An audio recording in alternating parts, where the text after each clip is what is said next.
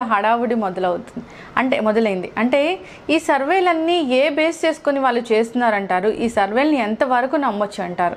నేను సర్వేలను పెద్దగా ఈ సర్వే వాళ్ళు కూడా స్థిరంగా చెప్పడం లేదు. నిన్ననే ఒక సర్వే సంస్థ యజమాని ప్రకటన చేశాడు, మా పేరుతో చాలా సోషల్ మీడియాలో చాలామంది అవుతున్నాయి, ఇవన్నీ నిజం కాదని, జాగ్రత్తగా ఉండండి, కొన్ని సరికాదని. ఇంకొక ఆయన ఏమో మేము జనసేన విషయంలో పొరపాటు పడ్డామని ఇంకో సర్వే సంస్థ అని చెప్పాడు. లకడపాటి ఆయన ఏమో 19 చెప్తాడు అంటున్నారు. ఇంతలోపల ఆయన పేరుతో అనేకం చలామణిలోకి వచ్చాయి. తెలంగాణ ఎన్నికలప్పుడు మనం చూసాము. ఇందాక నేను మాయావతి గురించి చెప్పాను. మాయావతి ముఖ్యమంత్రి అవుతుందని ఏ సర్వే చెప్పలేదు, ఏ ఎగ్జిట్ పోల్ చెప్పలేదు. ఆమె పూర్తి మెజార్టీతో ముఖ్యమంత్రి అయ్యారు. అందువల్ల ఇవన్నీ మన క్యూరియాసిటీని తీర్చడానికి కొన్ని సంకేతాలు, కొన్ని అంచనాలకు రావడానికి దోహదపడతాయి తప్ప ఇవే నిజమైపోయినట్టు ఒక వర్గమేమో జగన్మోహన్ రెడ్డి ప్రమాణ స్వీకారం అయిపోతుందని, ఇంకో వర్గమేమో చంద్రబాబు నాయుడు మళ్ళీ రావడం ఖాయమని మరీ కొంచెం శృతి మించిన వీరంగం తొక్కుతున్నారు అనేది నిజం.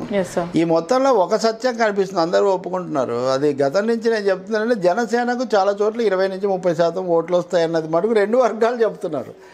అప్పుడేమో మీరు ఎందుకు మాట్లాడుతున్నారు జనసేన గురించి అది ఇది అన్నవాళ్ళు కూడా ఇప్పుడు జనసేన చీల్చుకుంటుంది కాబట్టి మేము గెలుస్తాం, ఇద్దరు చెప్తుంది అదే.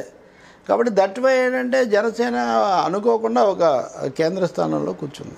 ఇక డిబేట్స్ కూడా చూస్తూ ఉన్నాం సార్, దీని మీదే డిబేట్స్, ఇది ఒక్కటే అంశం ఉన్నట్లుగా డిబేట్స్. ఒకవైపు రైతుల ఆత్మహత్యలు, గిట్టుబాటు ధరలు, ఇన్ని ఇష్యూస్ ఉండగా కానీ ఓన్లీ దీని మీదే ఫోకస్ చేస్తూ చెత్త డిబేట్లు పెడుతున్నాయి. ఈ చెత్త డిబేట్స్పై మీ కామెంట్ ఏంటి? అంటే దయచేసి చెత్త డిబేట్లు లాంటి పదం అనొద్దండి, ఎందుకంటే వాళ్ళకి తోచింది ఏదో వాళ్ళు చేస్తున్నారు. రెండవది జనంలో పోలింగ్ జరిగిన తర్వాత ఫలితాలు ఎలా వస్తాయి ఏంటన్నది క్యూరియాసిటీ ఉంటుంది. అందరూ దాని గురించి ఇంకా వేరే ఏం మాట్లాడినా అసలు దృష్టి అయితే ఫలితం వచ్చే వరకు వేరే ఏమీ ఉండదు. సమస్యలు పక్కదోవ పడుతున్నమాట నిజం. ఉదాహరణకు మొన్న తెలంగాణలో ఒక రైతు తన వరి అమ్మడం కోసం 2 రోజులు వారం నుంచి కాపలా కాసి ఎవడు కొనుగోలుదారు రాలేదు, కానీ ఈయనకు వడదెబ్బ తగిలి చనిపోయాడు. ఆత్మహత్య చేసుకోలేదు. ఆత్మహత్య చేసుకుంటే తప్పన్నా మనం, ఇతను ఆత్మహత్య చేసుకోలేదు పాపం. పండించింది కొనేవాళ్ళ కోసం అక్కడ అతను కాపలా కాసి చనిపోయాడు. అట్లా 3-4 2 రాష్ట్రాల్లో కూడా పసుపు రైతులు, మామిడి రైతులు, పొగాకు రైతులు, సరే వరి అమ్ముకోవాలనుకునే వాళ్ళు ఒకరు కాదండి, అన్ని రకాల రైతులు చాలా కష్టాలు పడుతున్నారు, ఎవరు పట్టించుకోలేదు. స్త్రీల మీద జరిగే అత్యాచారాలకు అయితే అసలు లెక్కలేదు. మైనర్ బాలికలను కూడా లేకుండా మొన్న శ్రీనివాసరెడ్డి ఉదంతం ఇట్లాంటివన్నీ చూసాం. అంటే వీటి మీద తగినంత ఫోకస్ ఉండట్లేదు. అలాగే ఇంకోవైపున మనం ఇందాక అన్నట్టుగా శతకోటీశ్వర్లు, కుంభకోణాలు, వీటి మీద లక్షల కోట్ల రూపాయలు బాకీలు మాఫీ చేయడం, వాటి మీద ఫోకస్ ఉండట్లేదు. దాని మీదకి ప్రజల సమస్యల మీదకి మరల్చాలి. కనీసం ఈ పోలింగ్ అయిపోయి కొత్త ప్రభుత్వాలు ఏర్పడ్డాకైనా సరే మనం మళ్ళీ ఎవరు మంత్రి అవుతారు, ఏ కులానికి ఎంత ప్రాతినిధ్యం వచ్చింది, ఈయనైతే ఎవరు మంత్రి అవుతారు, ఆయన అయితే ఇప్పుడు ఇవన్నీ కాక ఏపీలో అదనంగా chief minister versus chief secretary అని అదొక వివాదం. ఈ వ్యర్థ వివాదాల నుంచి బయటకు వచ్చి కొంచెం అర్థవంతమైన సమస్యలు, ప్రజలకు మేలు చేసే విషయాలు, యువత మరీ ముఖ్యంగా మోడీ హయాంలో నిరుద్యోగం విపరీతంగా పెరిగిపోయింది. 42 ఏళ్లలో ఎప్పుడూ లేనంతగా 6.7% దాటిపోయింది. మీరు ఈరోజు హిందూ పేపర్ చూడండి, దేశంలో మొదటిసారి పారిశ్రామిక ఉత్పత్తి నెగిటివ్ గ్రోత్లోకి వెళ్ళిపోయింది. నెగిటివ్ తగ్గిపోయింది పెరక్కపోగా. మరి ఇవన్నీ మన యువత యొక్క అవకాశాల మీద, ఆశల మీద నీళ్లు చల్లబోతున్నాయి. ఇంకోవైపున ట్రంప్ ఇరాన్ నుంచి మనం పెట్రోల్ వాడు చౌకగా ఇస్తున్నాం, మీరు పెట్రోల్ తెచ్చుకోకూడదని వాడు ఆంక్షలు పెడుతున్నాడు. చైనా నుంచి వచ్చే గూడ్స్ మీద ఇప్పటికీ 25% ట్యాక్స్లు వేశాడు. వాళ్ళేదో ప్రతీకార చర్యలు తీసుకోగలరు. నెక్స్ట్ ఇండియా మీదే వాడు తీసుకుంటాడు. అంటే మన ఎగుమతులు ఇంకా ఆగిపోతాయి. అప్పుడు ఇంకా మన మీద ప్రభావం పడుతుంది. మనకు ట్రంప్ను ప్రశ్నించే సత్తా మనకు లేదు. పైగా ఇరాన్ నుంచి ఆయిల్ తెచ్చుకోవడం కూడా మానేస్తున్నాం. అంటే నేను చెప్పేది దేశ విదేశీ వ్యవహారాల్లో, ఆర్థిక రంగంలో, సామాజిక రంగంలో అనేక సంక్షోభాలు మనల్ని ఉక్కిరిబిక్కిరి చేస్తున్నాయి. ధరల పెరుగుదల సరే. కాబట్టి వీటి గురించి మాట్లాడకుండా ఎంతసేపు ఆ రాణి ప్రేమ పురాణం, ఈ ముట్టడికైన ఖర్చులు, మతలబులు, కైఫియతులు ఇవి కాబోయి చరిత్ర సారం అన్నట్టుగా ఆ పార్టీకి ఎన్ని వస్తాయి, ఈ పార్టీకి ఎన్ని వస్తాయి, వాడు గెలుస్తాయి, ఇదే తతంగంలో కనుక మునిగి తేలితే కుల పురాణాల్లో మనం మునిగిపోతే 20 మంది పిల్లల ఆత్మహత్యలు, ఇంటర్ బోర్డు ఫెయిల్యూర్, వీటి మీద చర్చలు చాలా తక్కువగా జరిగాయి సార్. ఇక సీనియర్ జర్నలిస్టులు మీలాంటి వారు కూడా దీని గురించి ఎక్కువగా మాట్లాడలేదు, అది ఎందుకంటారు?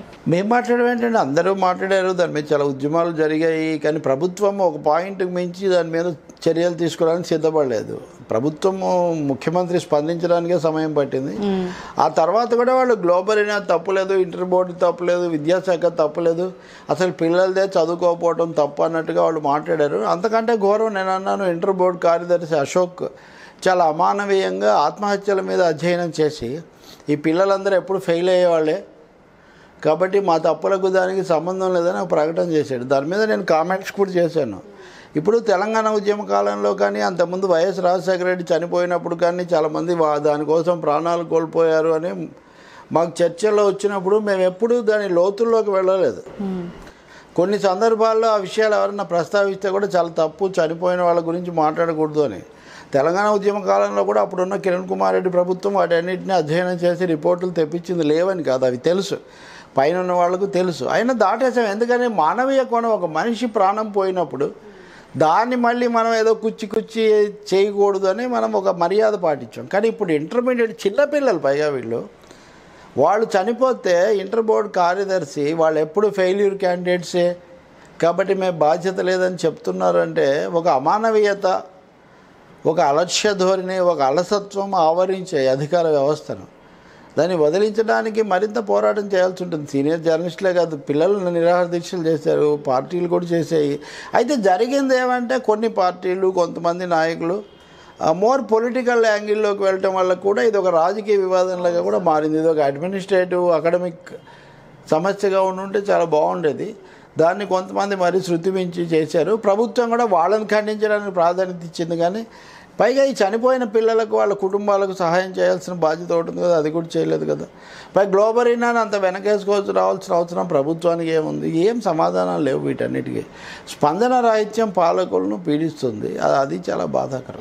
సార్, మొత్తానికి చూసుకుంటే రసవత్తరంగా జరిగాయి ఎన్నికలు.